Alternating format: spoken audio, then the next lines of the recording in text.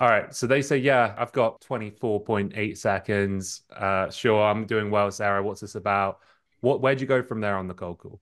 I jump straight into it. You don't want to waste any time. I know kind of Julia mentioned not mentioning competitors, and to be honest, I do a lot, probably too much. I do kind of get reamed out for it sometimes because sometimes they'll jump in and be like, that's actually not a competitor of ours, or like, actually, they're not in our space. And sometimes I'm like, they are, you're wrong. But did my research.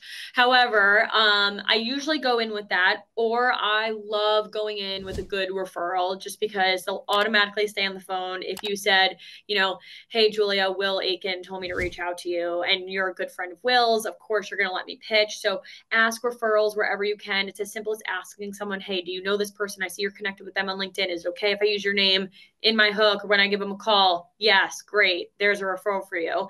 I'll go straight into the pitch. And I'm a big believer in this, and a lot of people are going to come at me, but after I pitch, I hard close. What's that sound like?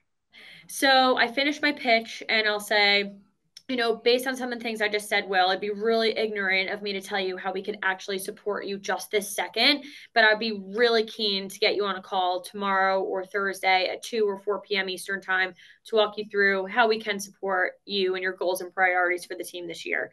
And like, how does that sound? And sometimes they'll honestly be like, yeah, that actually works great. Timing is everything, kind of like what Julia was mentioning. Like, when the timing is right, it's going to happen. So, there's going to be times where you hard close right after your pitch and you are going to get a yes. And it's like the best feeling in the world. You're like, oh my God, I can't believe that just worked.